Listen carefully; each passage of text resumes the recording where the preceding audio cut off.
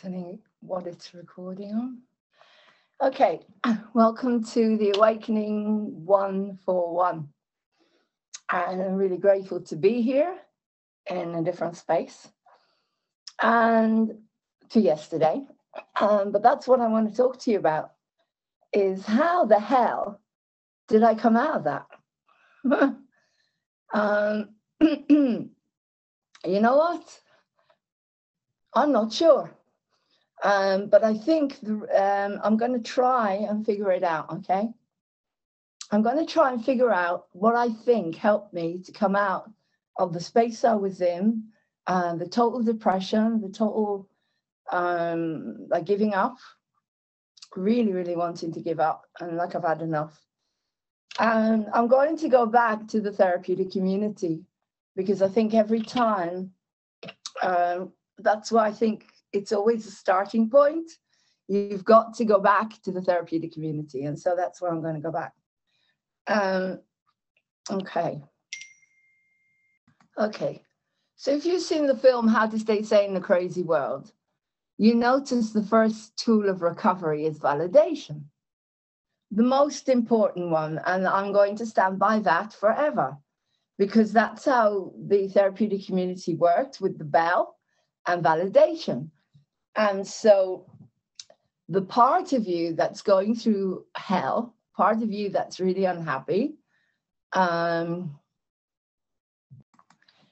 part of you that is going through this experience of not wanting to be here anymore, that isn't coping, that doesn't know what to do, and it's just a part, right? We are a combination of identities, of personalities, of people that we know, of beliefs, of values. That's all we are. That's what we are, the mixture of all these different identities. That's not the real us. The real us cannot be hurt. That's the spirit, that's the soul, whatever you call it. The being, it just needs to be. But everything else is a combination of all these identities. And so what I think, the reason the therapeutic community works is because all these identities come up. It's a mini ascension. When you go to the therapeutic community, you start ascending, you start waking up. And so all your personalities, all your identities come to the surface. And that's what the ascension is. And that's what we're going through. And that's what I think happened to me yesterday. I was going through an experience where an identity full of fear, it was a huge amount of fear and panic and shock, and we'd experienced huge loneliness as a child, I presume, in air raid shelters, and a lot of unhappiness came to the surface and needed to be expressed. And because it is Ascension TV and I'm a teacher, it needed to be expressed on here, as well as to ask for the support. Okay? There's nothing wrong with that. It's me ringing my validation bell, saying help. Yeah? It's me saying, okay, I'm not coping and I need your help. There's nothing wrong with that. And as my journey doesn't include medication, I have to find a way to get past. And so validation to me is always the number one tool. From the minute you go into the therapeutic community, you get the bell. And the bell is your number one tool. And I don't care what anybody says. If you validate yourself, that part of yourself, and you love it, and you give it a chance to express itself in whichever way it needs to express itself. In this case, it was primal screaming. It just needed to scream and scream and scream, but it needed validation of someone listening to it. That person that I felt had hurt me. And so that person just listened and validated that part of me. And I don't know. And then someone else rang up and spoke to me. But it was like once I got past that part of me and the identity that is a singer that couldn't sing. It's an identity. That's all it is, a personality, an identity, call it what you want. Every experience I go through, I learn from, and then I teach. And when I watched Lauren, and I loved her, and I gave her the opportunity to express whatever it was that needed to be expressed, then she could move on and do this incredible concert in the evening from a completely different point of view and perspective, because she was in a different space. So all I'm saying to you is you need to love and honor every little part of you, every identity that you have. Honor it, give it a chance to talk, to validate. It's like parts therapy. And you will see that when you start to do that, you will come out of your panic attacks. As I say, you saw me. I was right down there. I'd had enough. I wanted out. The panic and the fear and the anger, it was all there. It was all there. I didn't want to go on anymore. I didn't want to be here anymore. And I said it. But the minute, so you give yourself a chance to recognize, and then I watched it a few times and I felt, well done, Lauren, for doing that. Well done for having the courage, but that's what I am. I'm a teacher, and this is Ascension TV, and so everything has to go on here in order to move on, in order for you to learn that when you are in a situation like that, you can move on. You're getting it all for free, everything for free. To use, please use these tools. They're all in here and Simply Amazing in the book.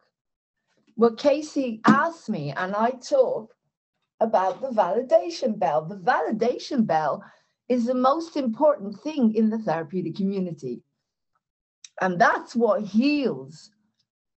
It opens the first door to healing. And once you get to grips with the validation bell, you can move on. And that's why I felt completely different after I'd done the primal screaming. As someone said to me, you're right. You had no right to be treated like this. So that part of me was validated. You're not nothing, Lauren. You have a right. You have rights. And you were treated like shit. You were treated pretty badly here. And it was too much for you. And that's okay. We validated it.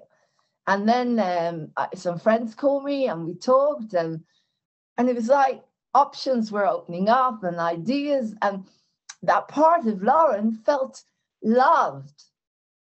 And that's all I'm saying. There is no harm in that. Because it's better than taking medication and numbing me down. Anything is better than taking medication, numbing me down, becoming a slave to that lot. And that's the truth. And it's the truth for a lot of you. But it's up to you whether you do it or not. I'm not choosing your journey. I'm telling you it works. Look at me today, and you saw me in the evening. I am not bipolar. I have traits. But I came out of it. And what is bipolar? Is bipolar just an identity that can't be expressed? Well, let it be expressed and see what happens.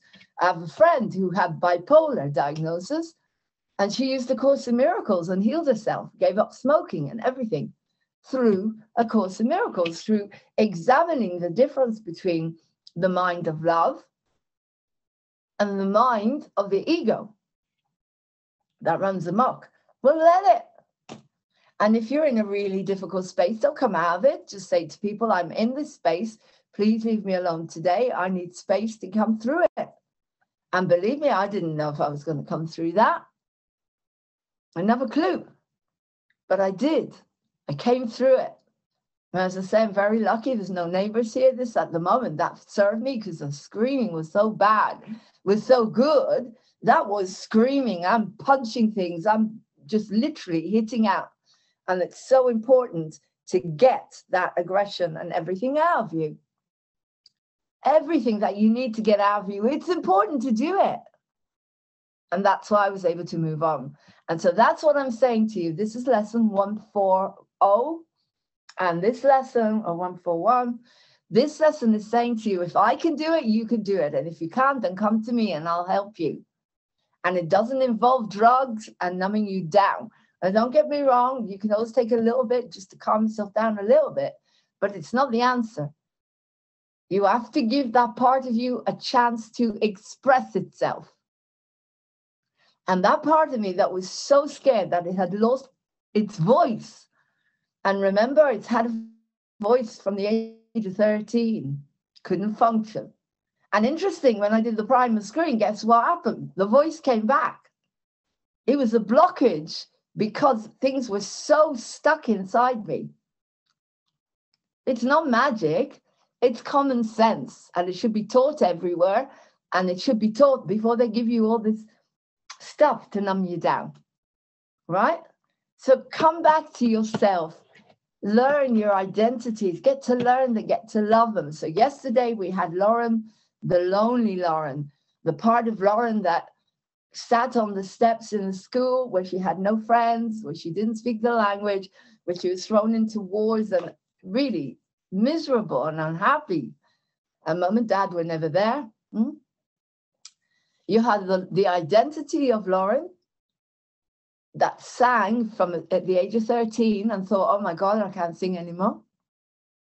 A huge amount of, I'm not ready to give the voice up, and felt like Maria Callas and thought I may as well leave now because I've got nothing. You had the fear coming from what's going on with Martin, remember? And then as soon as Martin explained that he's okay, then of course that was able to settle a bit. All these parts of Lauren, all these parts of me, not Lauren. Lauren's just a part of me. All these identities. And the minute you get that, you are able to validate. You get your bell out and you say, help. There's a part of me here and it doesn't know what to do. It can't function. It doesn't want to be here anymore. The pain's too strong, yada, yada. But it's just a part of me. Now, I didn't know that yesterday. I thought it was me. Because sometimes when you're in it, you don't actually know that this is just an identity, a part of you. But then now, when this happens, I can remember this lesson. I can remember the amazing singing session I did last night. I can remember a completely different Lauren who got back to work and structured and did what she needed to do, regardless of the circumstances hadn't changed. But something inside of me had changed because I had that validation. And I will always stand up for validation. I don't care what anybody says. You have to have empathy for your fellow man and yourself. And if anyone is teaching you not to do that, you're not going to be able to move out of it. If you're going to be cold and disconnect, I've had this big discussion with someone, I'm not going to name names, but someone who I feel can be very misleading and cold and has no empathy. This person, this woman, and she does a lot of work, and it might work for her, but I don't think it is. She's not very happy. But the therapeutic community to me is gold dust, and everything that I learned in the therapeutic community, I use now, because we are in a therapeutic community on a very large scale now. We're going through hell in lots of different levels of vibrations. And to me, you validate your fellow man and validate yourself, but validate yourself first. You validate yourself. You have a right. No one validated you ever. You say, I'm here now and I'm angry or I'm scared or this identity. One of my identities, and God knows how many, you've all got millions of them. You've all walking around with complex needs disorder. Every single one of you. So don't look down anyone who's been diagnosed with BPD. All right? You've all got it. You've all got it, every single one of you. Some of you have got more, some have less. That's why I did the show, How to Stay Sane in the Crazy World, because I explain it in there. You're not special. You're not mentally ill. You're shocked. And the more shocked you have, the more identities you have. Okay? So get to know them and use them. I can use them in acting and singing, whatever. Use them with your art, your creativity. That's what the film How to Stay Sane in the Crazy World is all about. It's gold dust. It's everything I learned in the therapeutic community. You get everything for free, half an hour of how to stay sane. How did I come out of this without one touch of medication? You've got to start thinking that Laura knows something here. It's because of what happened in the therapeutic community. It changed my life. It saved my life. And it's all in that book. And one day I'll be able to talk about it everywhere. No one will block me anymore. And so I'm talking here on The Awakening. I show you everything. I have the courage to show you everything. Every identity I will show you. I'm now in teacher mode. But thank God, I'm in a better space because I came through. Right? So that's it for today. I just wanted to make that point, and I hope it helps you. People were worried about me, and I said to them, look, when I came through it, I said, look, this is Ascension. We're purging. And someone said to me, you're purging. And I said, I don't want to be here anymore. And he said, you're purging. And at that moment, I didn't see it, but now I do. You're purging, you're detoxifying. It's like when you get sick, you have a fever, the body clears the fever, and then your body gets well again. And so today I'm balanced and I'm well. I'm drinking water, I've eaten, I've got an interview at 3 o'clock, and then I've got MOTV MOTV Jukebox, where I bring you all the music. We're a TV station, and it's going to take time for us to grow. I get it. We're not a channel, we're a TV station. There will be a separate channel I'm going to do for tarot. And you'll be able to go on there. It will just be tarot. But this is a TV station. And so there's different types of programs. Different. Every day is different. That's why I did the schedule. But I'm here to pass on to you everything that I learned in the therapeutic community. The therapeutic community is gold dust. I was the luckiest person in the world to be given that gift, and I pass it on to you. And I forgot about it yesterday, but it's so entrenched in me now that the validation, I didn't realize that's all I needed. That part of me wanted validation, and it could only get it from certain people, which is something I need to work on. But at that moment, that person was the one who had hurt me, and so they needed to hear it. Primal screaming is amazing. Do it.